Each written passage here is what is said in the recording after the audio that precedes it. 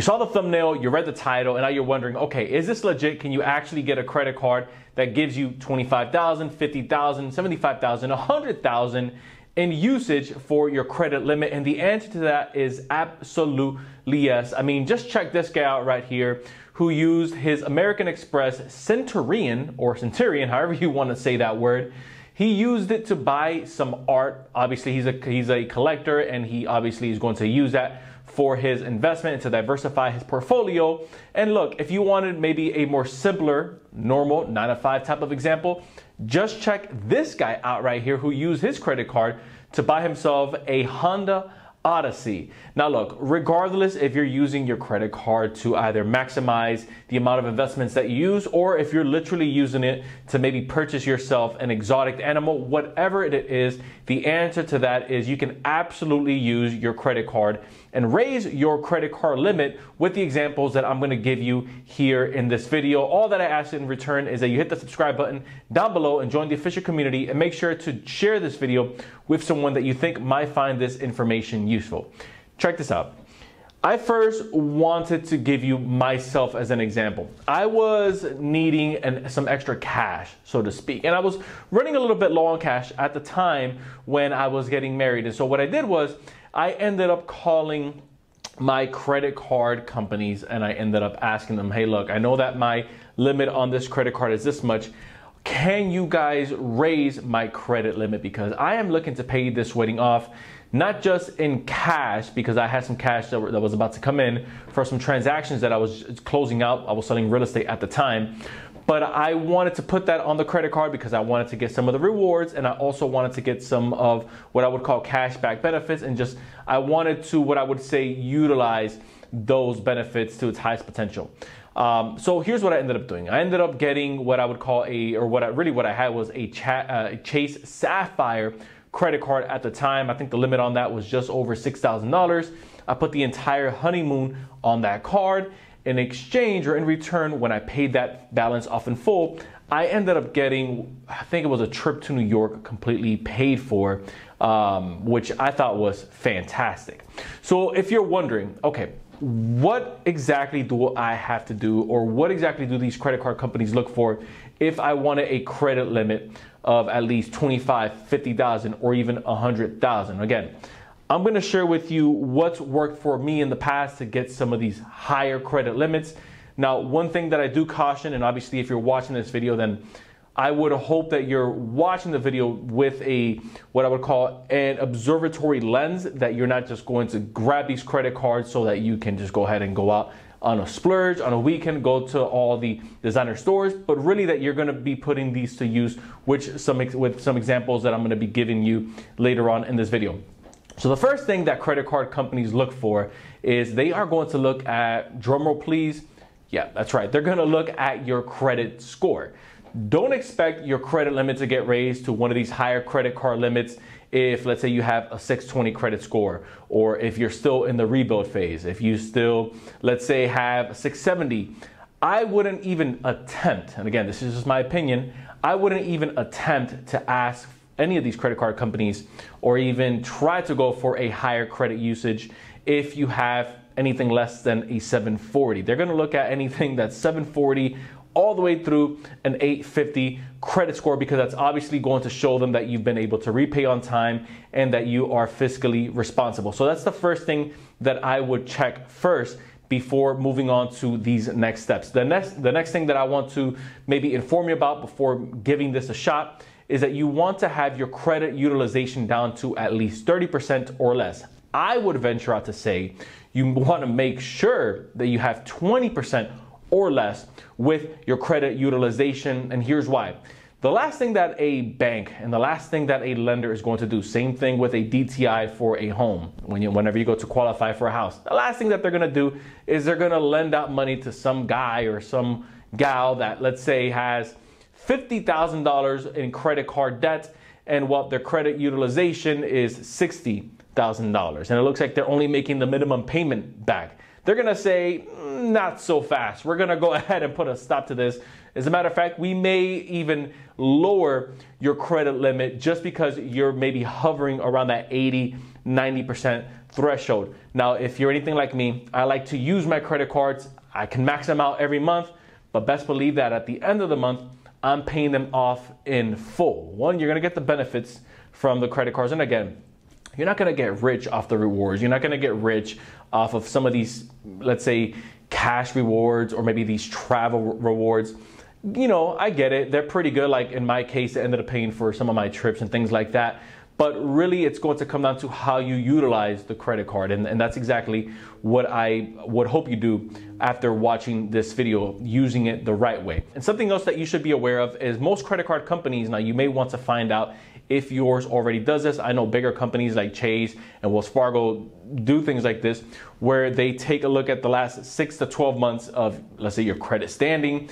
They see that you've been making your payments on time, your credit utilization is low, and then they'll just go ahead and bump up your credit limit altogether. Now, again, take that with a grain of salt because not every credit card company does that, and this is a case-by-case situation. So if that's not necessarily the case with you, then that's when you want to go ahead and proceed to the final step that I have. Now, before getting to that final step, one very important step that I don't want you to skip is go over your financials.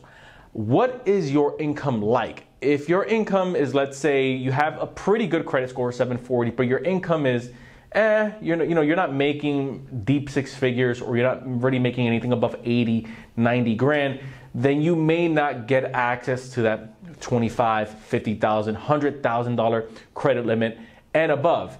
Look, I've seen situations where someone has maybe a 745, maybe a 750 credit score. It's good credit score. I mean, it's nowhere near 800, but since they have, again, an income that shows that they have a business, they have their LLC in place, and you don't need an LLC for this, but I'm just giving you this as an example. They have their financials in place, meaning they make over 100 grand a year, or they show that they have continual cash flow coming in through maybe multiple ventures. Then a credit card company at that point is more likely to say, you know what? This person seems like they have been responsible with the credit that they've been allotted to them, or just with the amount of income that they've been able to generate off of whatever it is that they're doing. We can go ahead and trust this person, and they're seen as a low risk versus a person that maybe has an 800 credit score, but maybe only has one source of income or is only getting paid every 2 weeks. Now, again, I don't want to, let's say, have you feel like you can't use this method, because you can. Just know that that credit limit may not be as high as you would want it to be. And then, of course, none of this works if you don't actually ask your credit card company and you request for them to raise your credit limit. Now, remember, you want to have everything in line. You want to know what your credit score is. You want to pull yourself your own credit report and see, are there any delinquencies on there? And if you have anything above a 740, most likely not. You want to see, is there anything that I can dispute before maybe asking my credit card company to raise my credit limit? If, let's say, you're in a 35% threshold or even 40% threshold with the credit utilization, I would drive that sucker down to 0, if not bring it under 20%. Again, you can slide with 30%, but for the most part, 20% or less is where I found a more successful rate, again, in my personal experience and in my personal opinion.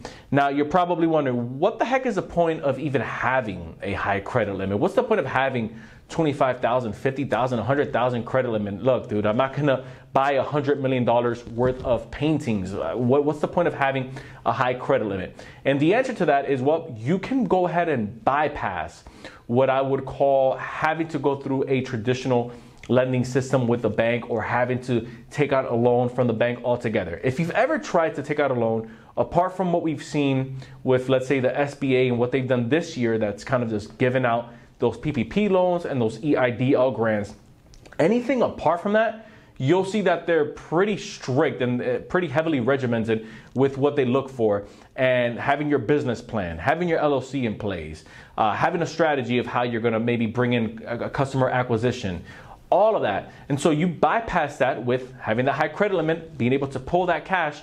That's only about a 3-4% transaction fee, but in the back end, you have 12 to 18 months to put that cash to work for you. That can be through things like buying an investment property. That can be through things like, if you're into maybe buying a collectible or merchandise, if you're into that, maybe like watches, maybe like paintings, maybe like bags, designer bags, that again, you're well versed in, and you know exactly the ins and the outs of that. This is credit card arbitrage. This is credit card utilization where you're using these credit cards. So again, leverage yourself, putting yourself into buying real estate, putting yourself into maybe purchasing cars that you can maybe fix up and then sell on the back end.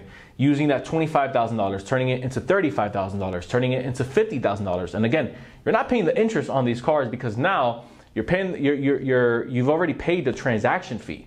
And so what ends up happening is now you can use this as a loan to, again, leverage yourself and putting yourself in a winning situation.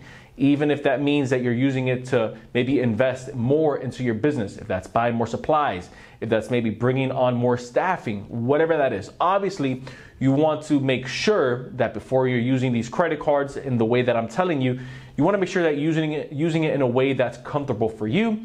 But of course, if you have over a 750 credit score, if you have your businesses in place, if you already have experience, let's say credit card churning or credit card arbitrage, or even if you have experience with knowing how to flip money, because that's a skill all in it of itself, knowing what markets to go into at the right time, coming out of them, opening up, let's say, an Amazon FBA store, maybe going e-commerce with something if you wanted to diversify, and then maybe jumping out of that market and going into something else.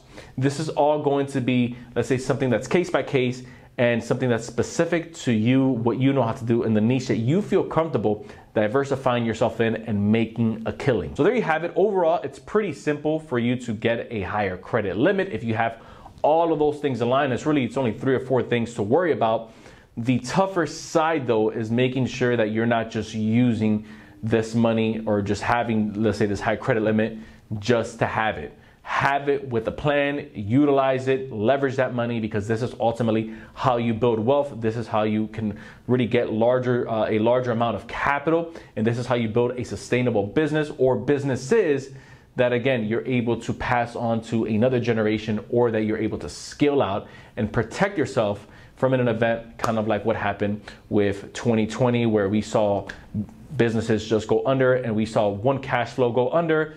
And well, if you have 2, 3, 4, 5, 6 different types of, let's say, incomes diversified coming into you, then obviously that protects you and it hedges you from any type of liability. And that's something else that banks like to see as well. If you found value in this content, don't forget to hit that subscribe button down below. Join the official community. If you enjoyed this content, then you'll love what we have going on over on the Inside with Irv show, which is our podcast style channel. As always, this video is sponsored by good friends over at Amazon's Audible, where you can pick up a free book as well as enjoy a free month by hitting the link down in the description, and our good friends over at Ladder Life, where they've made it super easy for you to pick up your own life insurance in as little as 5 minutes. You can either walk through it yourself on the app or desktop, or you can have a specialist jump on a call with you. Either one is fine. The most important thing, though, is that you have life insurance, especially in a time like this, and that's another way for you to guard and protect the wealth that you're building. I appreciate you watching this content. Until next time, everyone,